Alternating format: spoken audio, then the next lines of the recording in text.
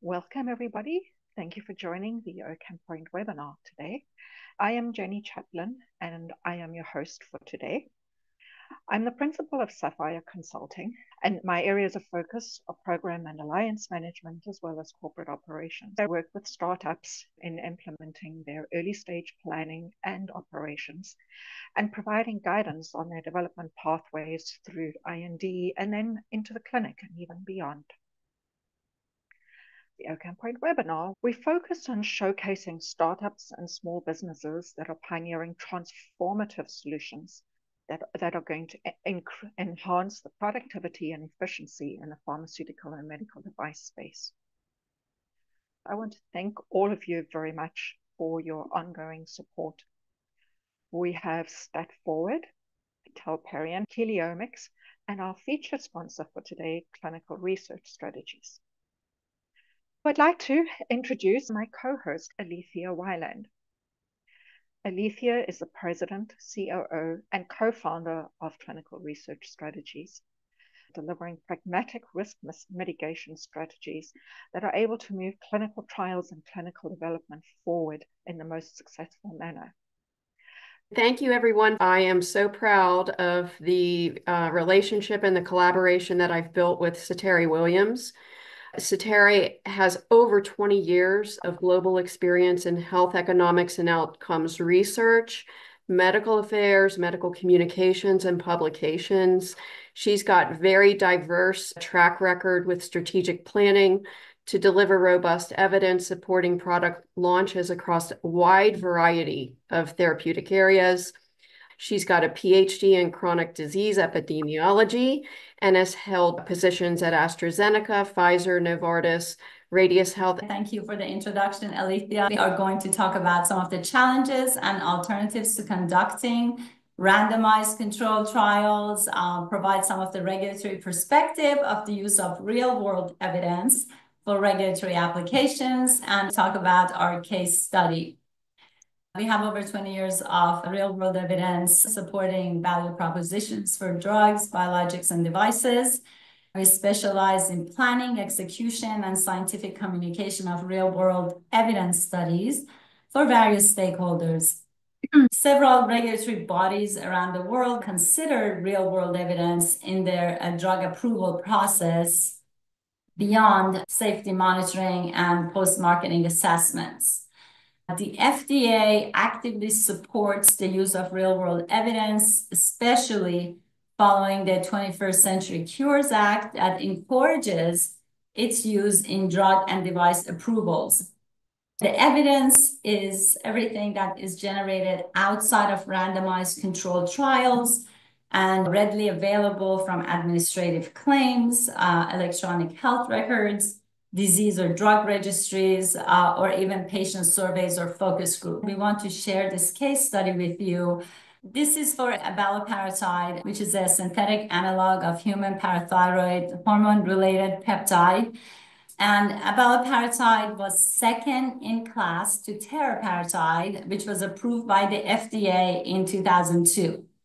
In 2015, Radius submitted an application to MAA, and it was before submission of the NDA to FDA. The FDA approved the drug in 2017, but EMA refused the application for approval.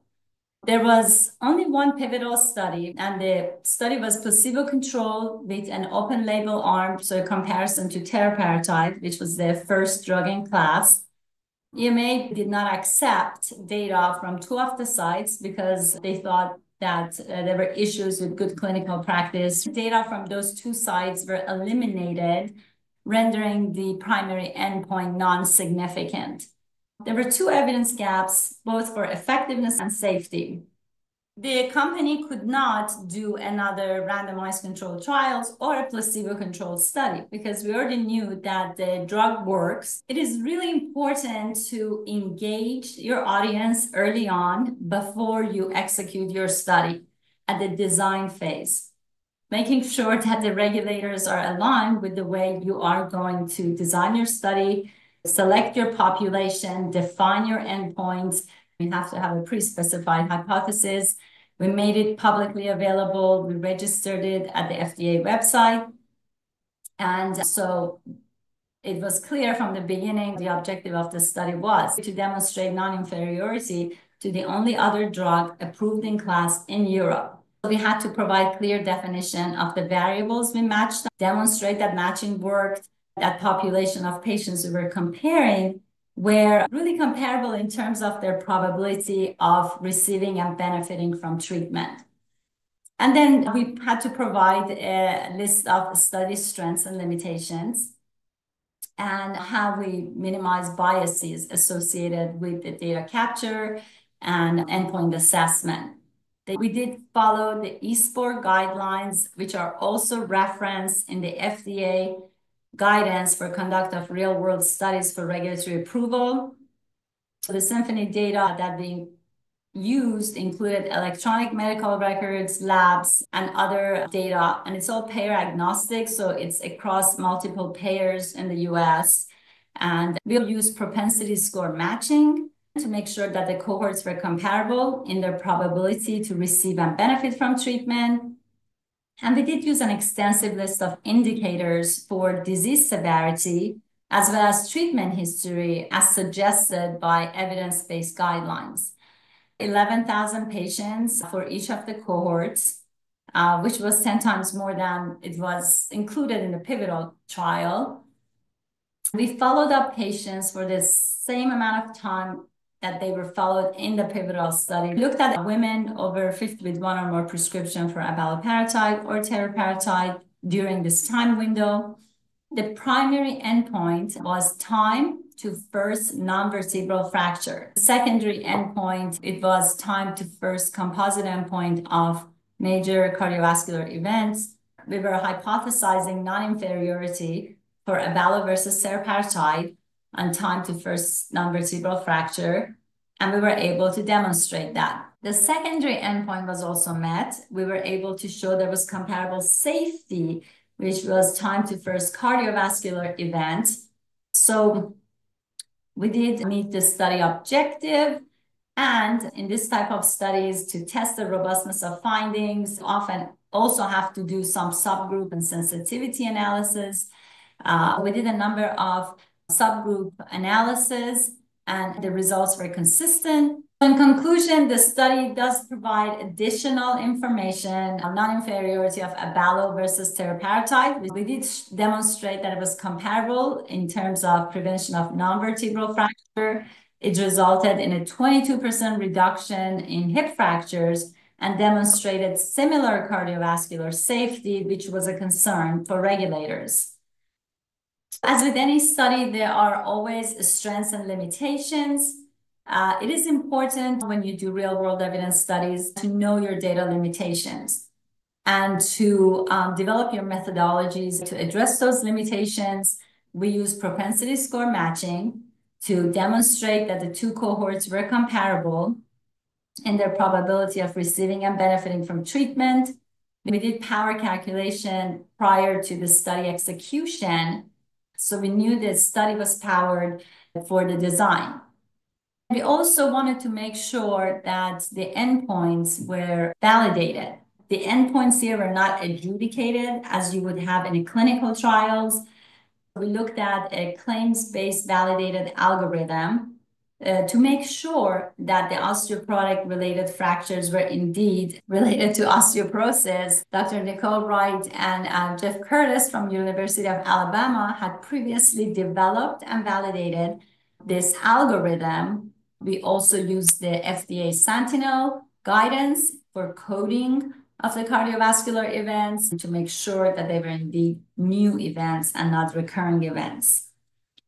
We conducted sensitivity analysis to test the robustness of the finding. Those were all the strengths of the study that are also in detail outlined in the manuscript. And as for limitations, with the claims data, there are inherent limitations. For example, we don't have information on bone mineral density. We know that the patient filled the prescription, but we don't know whether or not they took it as directed. So we are using the fill of the prescription as a proxy for actual medication intake. RWE is one piece of the puzzle. So in the time that the FDA approved abaloparatide in 2017 to the time that we submitted to EMA for the second time, several other studies had been completed. That gave us reason to believe the real-world evidence. This is the first example of real-world evidence that was used to support approval of a new medication in Europe for a disease that is not rare or not considered to have a high unmet need.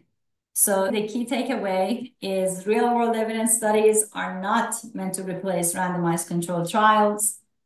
However, they can be used as supportive information when it's not feasible or ethical to do a randomized controlled trial. I highly suggest that you start your negotiations early on, you engage your stakeholders, you follow the guidance from the regulators, and as always, just have transparency, register your study so it's clear to everyone you have a predefined hypothesis and analysis plan. If you have any additional questions, feel free to connect with me.